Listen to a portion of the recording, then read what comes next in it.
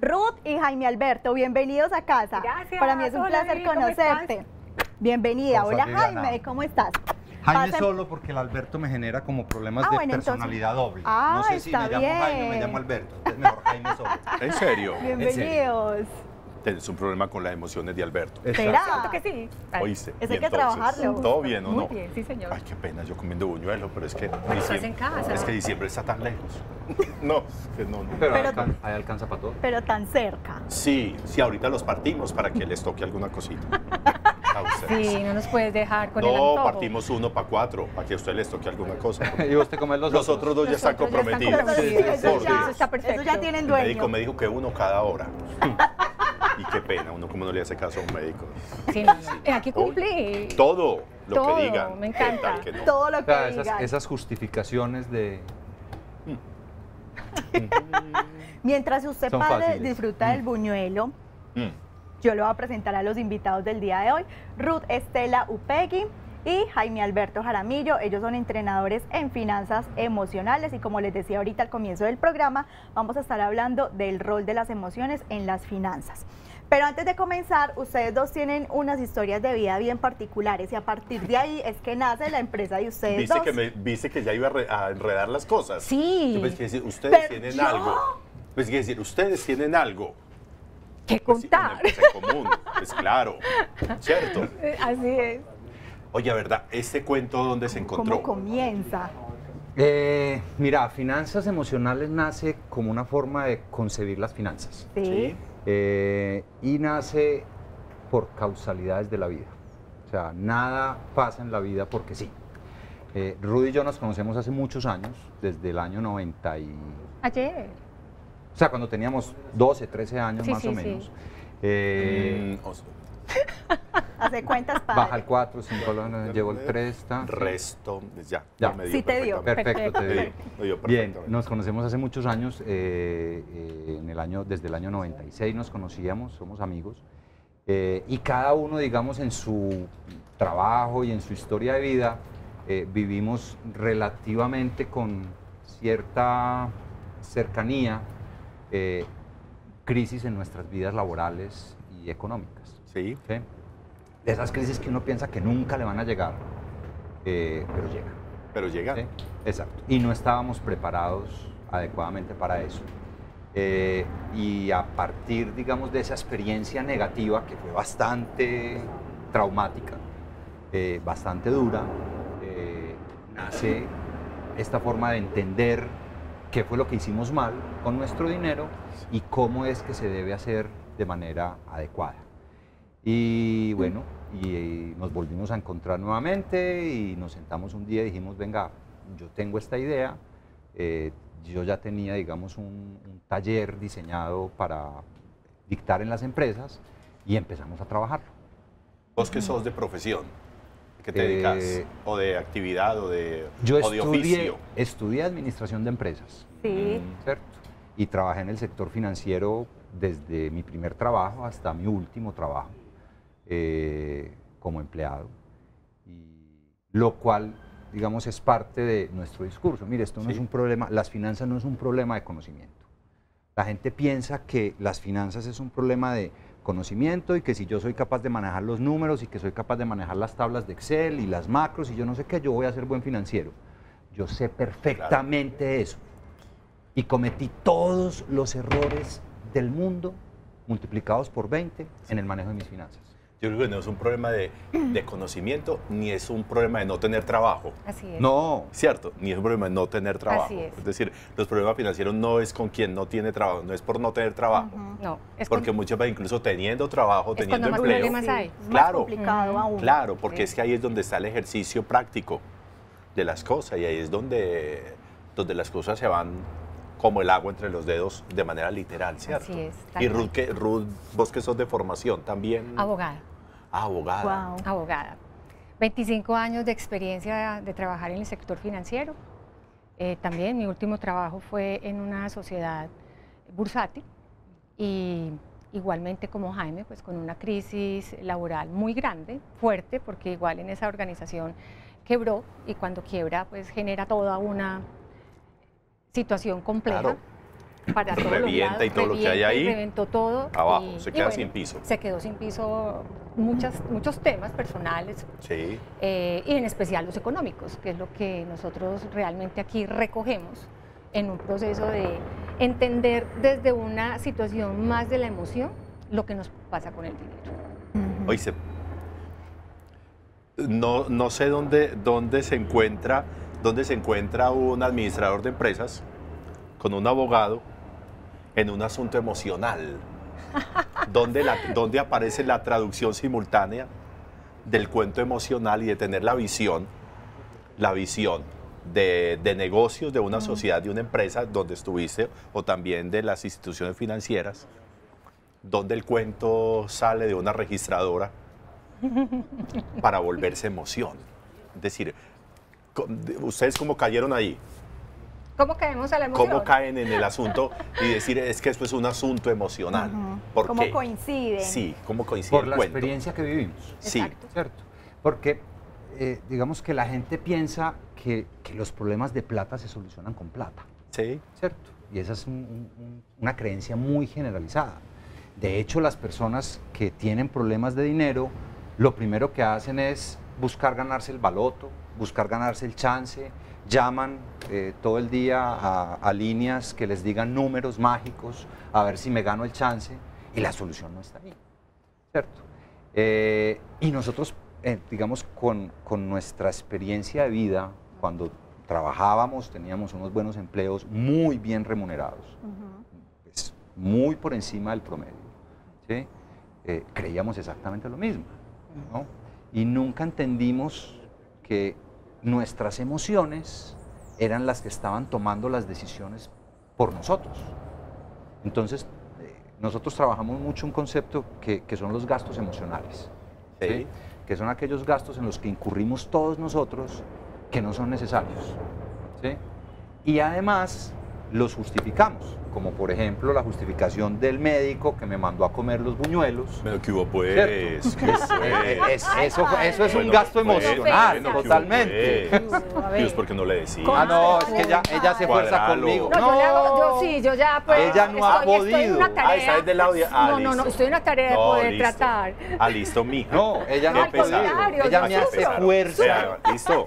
Cada vez que yo hablo. Cuando ahorita te toque poquito café, no chilles. Eso, listo. No Ay, chilles. por No, ese yo lado por le eso- podemos no generar chilles. ahí- Yo por eso me preparé antes. Sí, pues ahí sí, por eso ahí sí no chilles.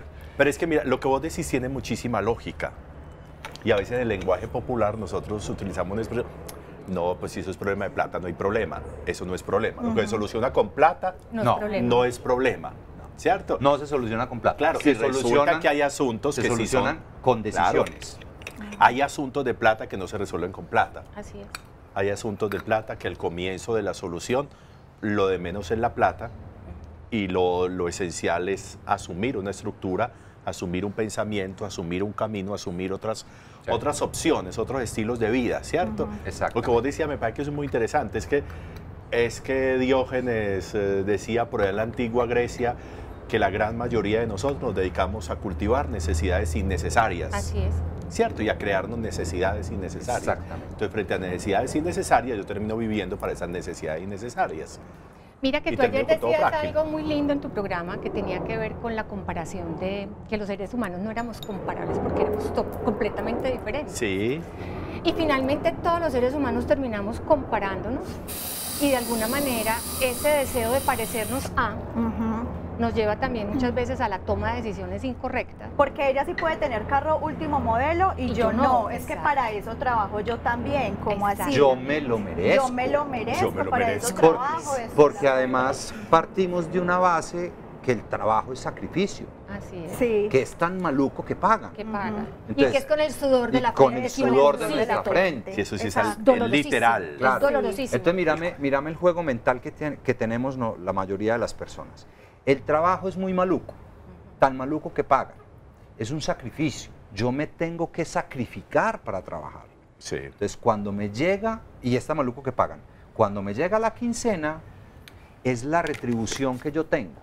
Y esa retribución me la tengo que ir a gastar lo más pronto posible, ¿sí? Para darme gusto y compensar el sacrificio que estoy teniendo. Trabajando. Para descansar de tanto trabajar. Claro. Entonces me la gasto toda completica. Y no veo la hora de dejar de trabajar, y como dejar de trabajar significa o pensionarme o ganarme una lotería, entonces estamos relacionándonos demasiado mal con el tener, con el dinero y con el bienestar, porque todo lo hemos metido como en una misma canasta, y es ahí donde nos hemos equivocado fuertemente. ¿Qué otros gastos emocionales existen para que nuestros televidentes en sus casas vayan como chuleando, cayendo en la cuenta de gastos esos emocionales? Por ejemplo. Ay, padre. Ay, pero, Mira. entonces, ¿para qué me botes? Es que así no vamos a poder. Yo lo que estoy viendo es la cafetera como chiquita. Sí, el café va a estar... No, pero para nosotros está bien. Sí, sí, porque no entra. No, pues me que- encanta. pues que Ay, para no tres. quiere. Padre, pero ¿qué pasó? Pues que para tres. Me fascina No, es que esta idea. te vi emocionalmente del otro lado. Sí, por No, lo de del buñuelo. acuerdo. También. Claro. También y Cero todo. café. Bien, mira, muchos de nuestros gastos son emocionales. Cuando uno quiere identificar cuál es un gasto emocional, es muy sencillo. Tú te haces la siguiente pregunta. ¿Pasa algo grave si yo no pago el arriendo? Claro. Me echan. Eso es un gasto cerebral. Ok. ¿Ok? ¿Pasa algo grave si yo no voy a la peluquería cada 8 días? No, el pelo sigue ahí. Eso es un gasto emocional. emocional. ¿Pasa algo grave si no compro ropa? No, porque tengo el closet igual Lleno. lleno de ropa. Y me ¿Cuántos? pongo siempre los Lo tres mismo. mismos chiros. Exacto. es. Viviana, ¿cuántos pares de zapatos tenés? Dios mío. Sí. El récord va en 85. Y me pongo los tres siempre en toda la semana. Así es. Qué bobada. Exactamente. Es Entonces, verdad. hay una cantidad de gastos que hacemos que además los justificamos. Y sabes que me parece muy pertinente que ustedes estén acá hoy, porque quizás hoy o por estos días llega La la prima. prima. Entonces muchos ya están Exactamente. pensando, listo, con la prima he ¿En trabajado qué gastar mucho, la prima? No, todos ¿sabes estos qué es lo 6 más triste? meses, Que ya la está tienen gastada. gastada. Ay, Ella está sí, jugando. O sea, ni siquiera se la han pagado. No se la han pagado y ya la tienen comprometida Y 2 ya fueron a veces. pasear Pasa con de ella. mano inmediatamente. Inmediatamente. Ay, sí, es muy triste. Pasa de mano. Así es. Nosotros en lugar de anticiparnos a cosas que vayan a generarme logros, es decir, de anticiparme a inversiones, nos anticipamos a gastos. Y entonces tenemos gastos con los que ya ni tenemos con qué pagar los gastos, Exactamente. ¿cierto? Así es. Y además y esperanzados terminamos en que cayendo me van a en la pagar, deuda. me van a pagar, Claro. me van a pagar. Claro. Claro, y generamos eso. Entonces, terminamos, mírame. Tú tienes que gastar menos de lo que te ganas. Eso es así de sencillo. O sea, las finanzas no tienen por qué ser ni difíciles Ni aburrida. ni aburridas. ¿Ok? Entonces, tú tienes que gastar menos de lo que te ganas. Pero normalmente gastamos más de lo que nos ganamos. ¿Cómo cuadramos la vuelta? Con deuda. Ujú. Pero cuando yo asumo deuda, mis gastos suben. Claro. Porque la deuda hay que pagarla. ¿Sí? Los Entonces gastos te incrementan entras con la en un deuda. círculo vicioso, que no es un círculo virtuoso, sino un círculo vicioso, donde cada vez tus gastos son mayores, tus ingresos siguen siendo los mismos, ¿sí? Y por eso pensamos que la solución está en generar más ingresos, o en ganar más dinero, o en ganarme el baloto, o en cambiar de trabajo. Entonces vivimos constantemente en una situación de descontento con mi trabajo, buscando dónde más voy a conseguir un trabajo, algo mejor, y algo mejor significa con más plata. Sí. ¿Sí? El que no vive con lo necesario no es capaz de vivir con lo extraordinario. ¿De acuerdo? De acuerdo. Es decir, El eso que sí no es capaz de manejarlo poquito, mucho menos es capaz Sí. de manejarlo bastante. Sí, si yo me gano 3 millones de pesos, si no tengo con qué vivir con 3 millones de pesos, me puedo ganar 25 Y tampoco- tampoco voy a tampoco vivir te con los va a 25. alcanzar. ¿Cierto? Porque el asunto es emocional. Total. Pero Porque el mira asunto que es emocional. también hay una creencia muy fuerte, y pienso que eso tiene que ver mucho en nuestra cultura, que la deuda es de las cosas más naturales que hay.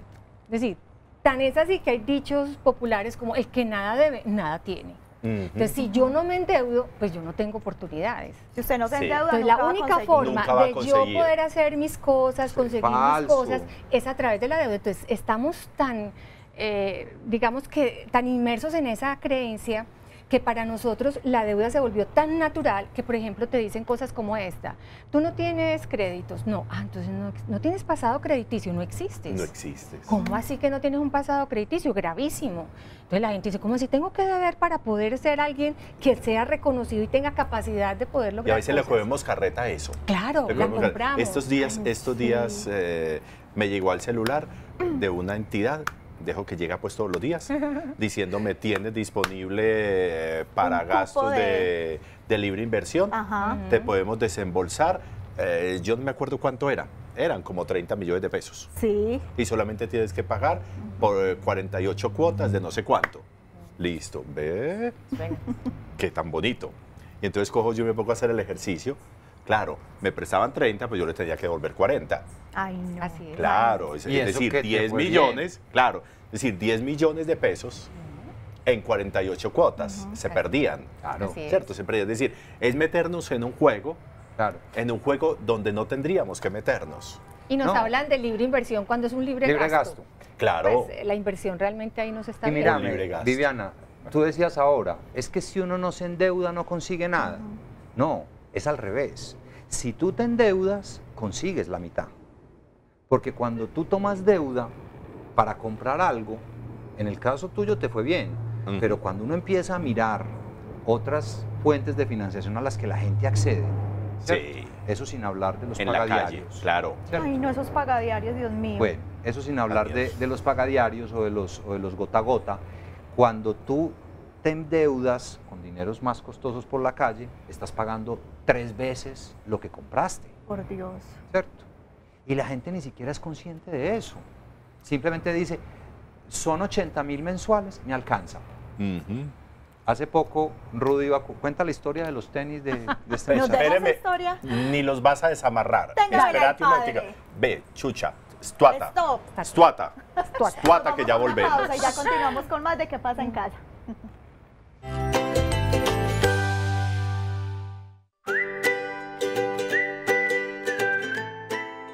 El panda gigante tiene 6 dedos, aunque uno de ellos se trate de la modificación de un hueso sesamoideo de la muñeca, a modo de pulgar. Esto quiere decir que tienen 2 pulgares, uno a cada lado de la mano. Les resulta muy útil para manejar el bambú. Oiga, mientras yo sirvo este delicioso tinto, así la competencia diga lo contrario. La competencia no la oposición. Es que la competencia. Sí, sí, porque... La oposición.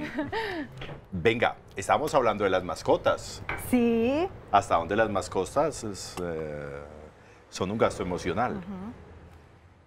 Pues, Las Pasa algo. adoptamos, o es las un compramos asunto- porque nos enternecen, nos o es parecen un hermosas, asunto pero es que- Racional. ¿O es racional? Hombre, pasa algo grave si no tienes mascotas. Ujú. No, No. yo las adoro. Pero Es no un tengo gasto mascota. emocional. Y aquí hay un tema muy importante que lo decimos siempre. Mire, la gente se violenta un poco con el tema de los gastos emocionales. Los gastos emocionales no son malos, ¿sí? Lo malo es que yo no pueda sostener a mi mascota o que tenga que pagar un dinero muy importante, ¿sí? Cuando no lo puedo hacer, cuando estoy endeudado, cuando cada día la deuda es mucho más alta o cuando no tengo los recursos suficientes para atender otras necesidades mucho más prioritarias. Es decir, cuando yo tengo que pensar, o le compro el cuido o pago la luz. Ay, Dios Exactamente. mío. Es decir, o le compro una donde dormir o alguna cosa, o pago un servicio público, o pago el arriendo. Es decir, cuando O- yo tengo que o hacer ahorro, eso, o ahorro para tener mi o casa ahorro. propia. Claro, o ahorro. O ahorro. Es decir, yo creo que sí es verdad que uno debería generarse una mentalidad de que uno, de lo que se gana, por lo menos el 25% debería guardarlo. Yo no sé si es muy alto o eso es muy bajito, pero Es el yo ideal. sí creo que uno no debería gastarse todo lo que recibe. Ese es el ideal. Ese es el ideal. Es el Sí. ideal. O sea, uno tratar de ahorrar 20, 30% de su ingreso sería lo ideal. Lo que pasa es que también hay que ser conscientes, digamos, en la economía en que vivimos. Sí. Y que los niveles de ingresos promedio en Colombia son realmente, digamos, de sociedades poco desarrolladas económicamente. Pero nuestra recomendación siempre es, al menos, hay que ahorrar el 10% de nuestro ingreso. Bueno, Como mínimo. Al menos. al menos. Al menos. Es que nosotros, el asunto es muy de apariencia, ¿cierto? El Total. asunto es muy de apariencia. Es decir, yo voy y compro voy y compro el mismo arroz, el mismo café, el mismo en X ¿Lugar? En X lugar, y voy y compro eso mismo en otro lugar 20% y me más vale caro. 20% menos, me vale la mitad de eso, pero allí pues por Ciertas comodidades. por caché, y por no sé qué, cierta- Por no sé marca. qué, que es lo mismo. Y comemos carreta, promociones, y comemos carreta. A mí nunca se me olvida la vieja, la señora, que llegó a la casa. Este es de los Sí, sí. míos. Claro, que llegó a la señora, que llegó a la casa con 3 llantas de carro, Ajá. y le dice el esposo, ay mami, tan bonitas esas llantas, qué rico. ¿Y qué? No, es que estaban en promoción, estaban súper baratas, a mitad de precio. ¿Cómo no los Oh, compraba? pero súper chévere, como no las compraba, ¿cierto? Y es que nosotros tenemos carro, ¿ok? Ay, no. Y es que nosotros tenemos carro, ¿ok?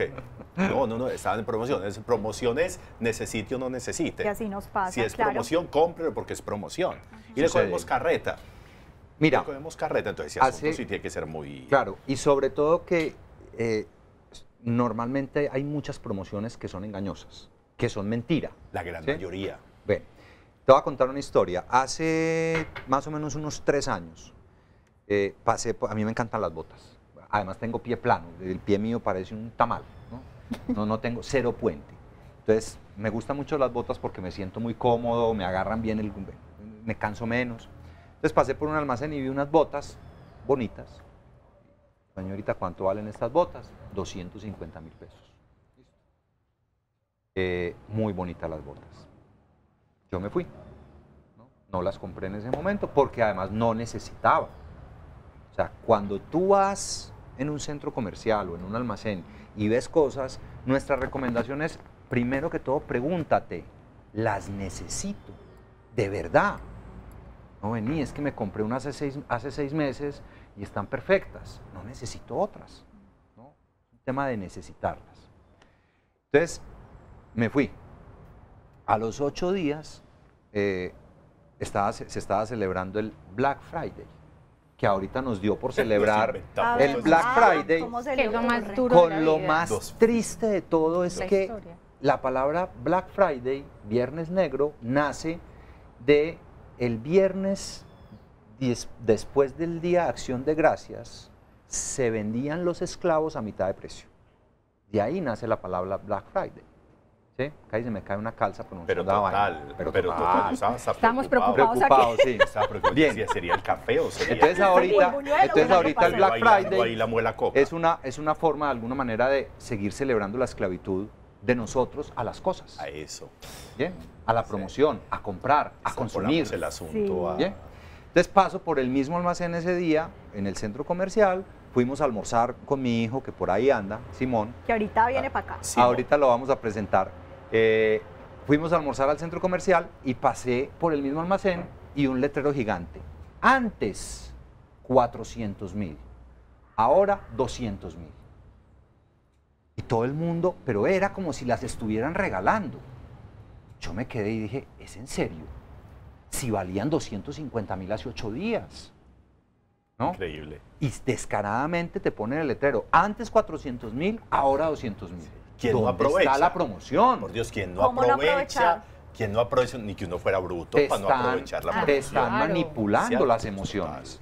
Total. ¿No? total. Entonces, y tenemos metido en la cabeza que comprar en promoción es ahorrar. No, eso no es ahorrar, porque ¿dónde está el billete? A mí muéstreme el billete guardado en el marranito, y eso es ahorro. Sí. Sí, claro. ¿Sí?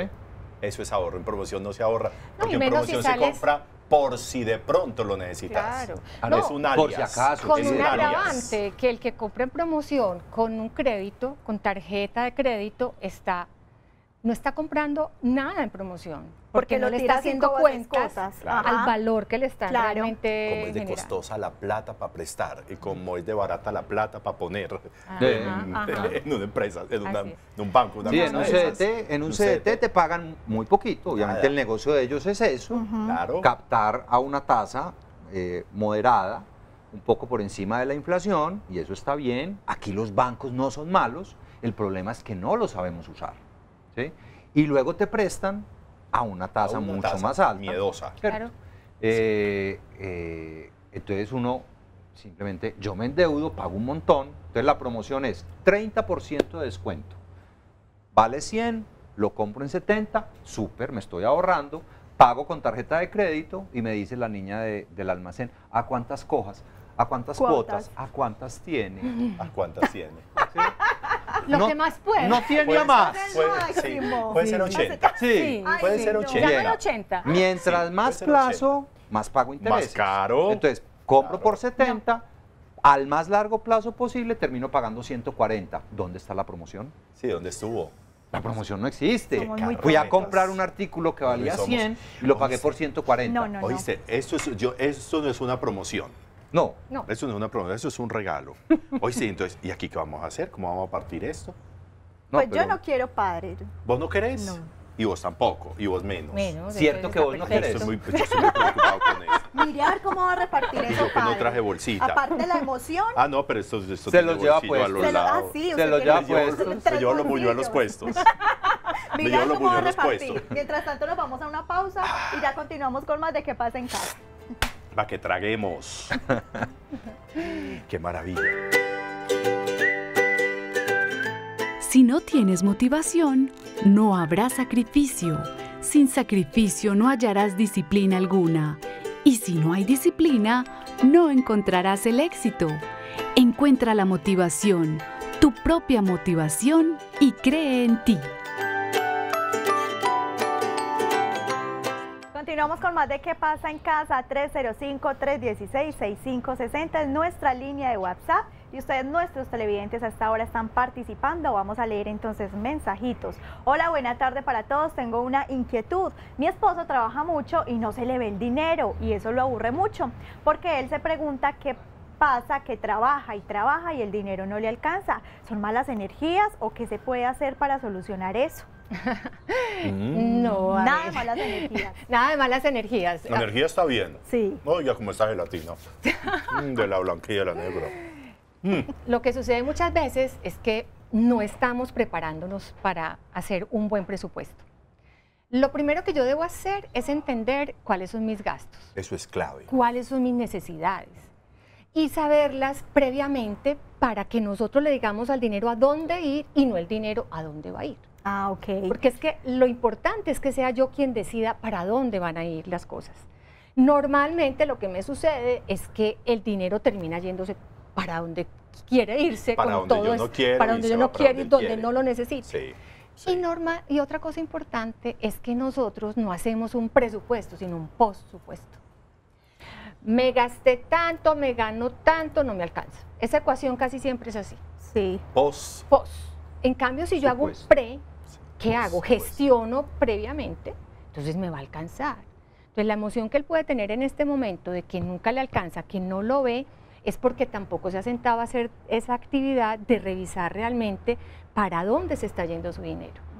Hay unos gastos que se llaman los famosos gastos hormigas, que son unos gastos permanentes que vamos haciendo, no somos conscientes de ellos y por ahí se va una cantidad de dinero. Sí.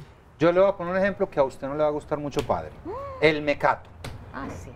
La gente tiende a mecatear, ¿cierto? Entonces la maquinita, el cafecito, el buñuelito, la empanadita, la yo no sé qué, y porque tengo hambre. Vení, desayuna más trancado, ¿cierto?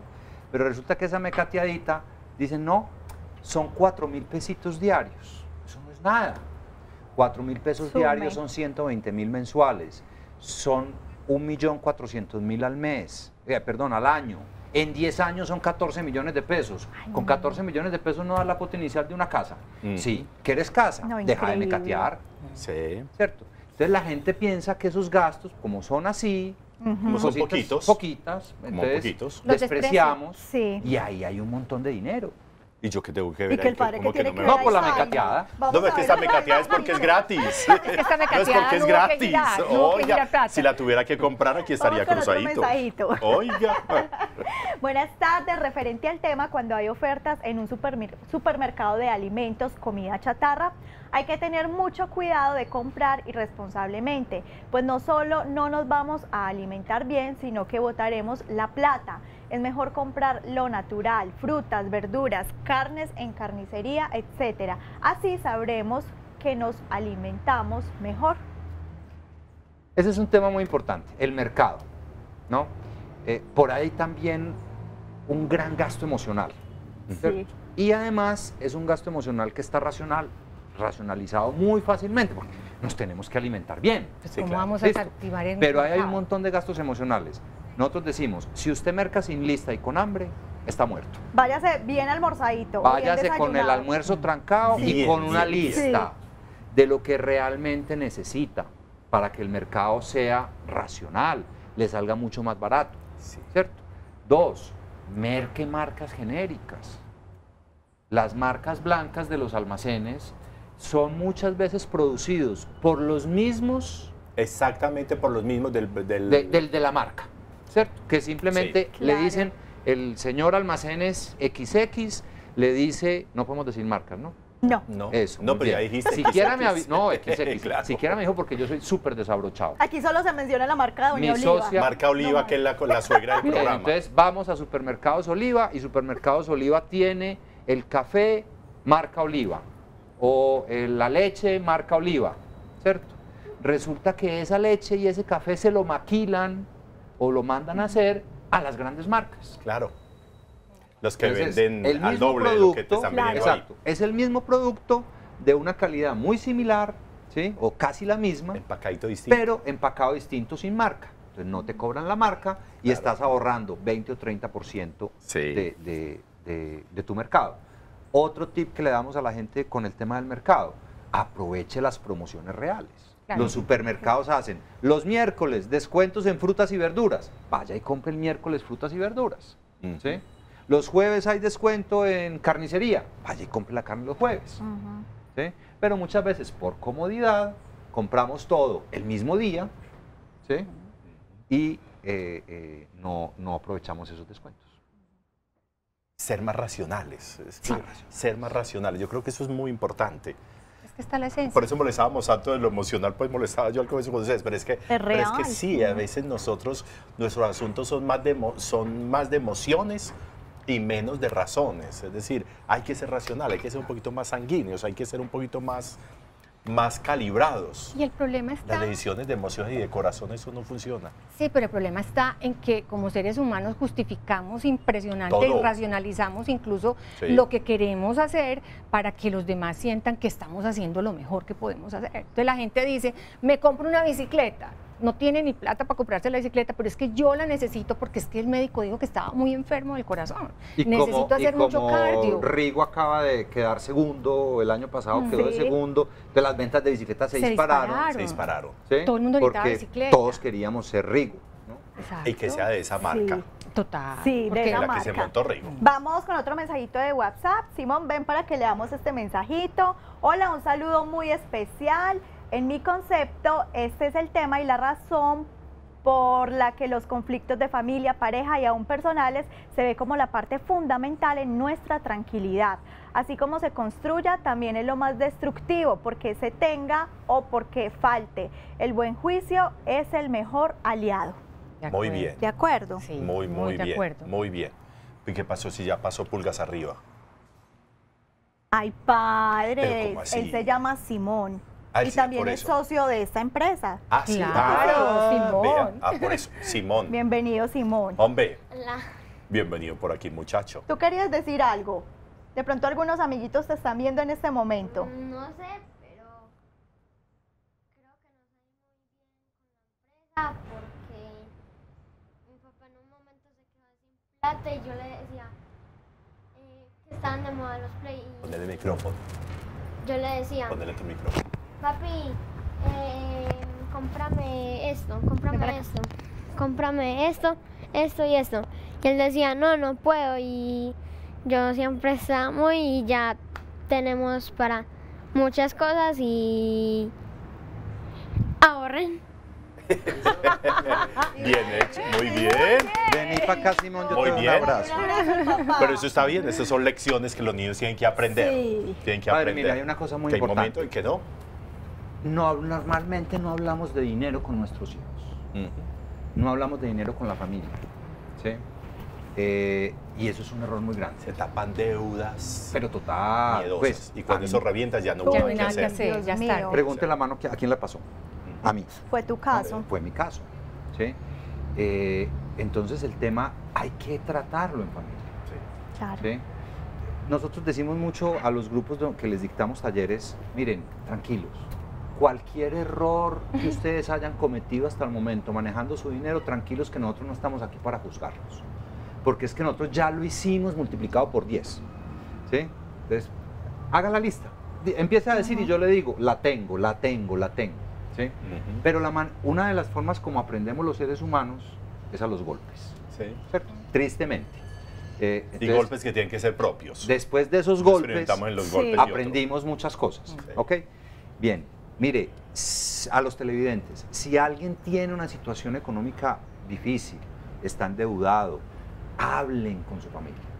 Siéntense con su esposa o con su esposo, con sus hijos y cuéntenle la realidad. Mire, o así no tengan una situación difícil, ¿sí?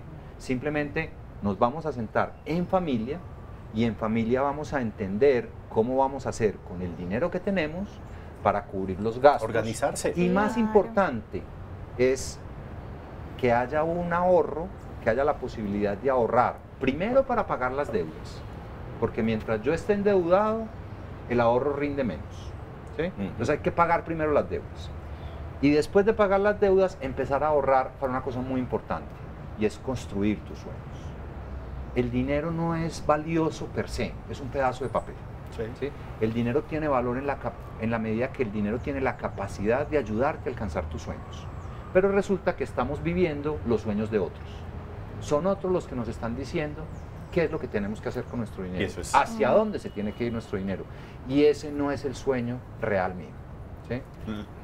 Construirlos. Y para Jaime, eso gracias, Ruth, y para eso gracias. el Eso dinero. nos da para un lunes de consultorio para que nuestros televidentes puedan participar. Sí, muy chévere. Sí. Un lunes muy rico. Quedamos pendientes. Con todas las preguntas de todas partes, incluso con los que Excelente. nos ven en Lima. Ay, sí, Que un qué abrazo chévere, para ellos. para que Simón, podamos gracias a ti tener. también, No. hermoso. Simón, muy bien. Y hablaste muy Ustedes. bien, hombre, Repetición muchacho. hoy en la noche. Feliz fin de semana. Chao. Chao, adiós.